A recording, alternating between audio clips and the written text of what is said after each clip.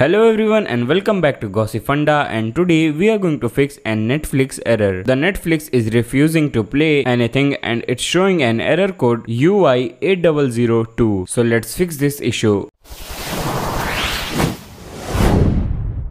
This error happens when an issue with data stored on your device stops Netflix from playing. Now to resolve this, first of all restart your device, turn off your device. If your device has power cable, unplug it. Make sure to completely off your device, leave it for 15 seconds and turn on your device. If you are still facing this issue, then on this screen select more details, select sign out or reset and then sign back in Netflix. But if you are not on this screen, then on your Netflix home screen, go to menu, select get help and simply sign out. But if still you are facing this, then simply contact your device manufacturer. So these were some ways to fix your issue. I hope this video helps. Make sure to like, share and subscribe.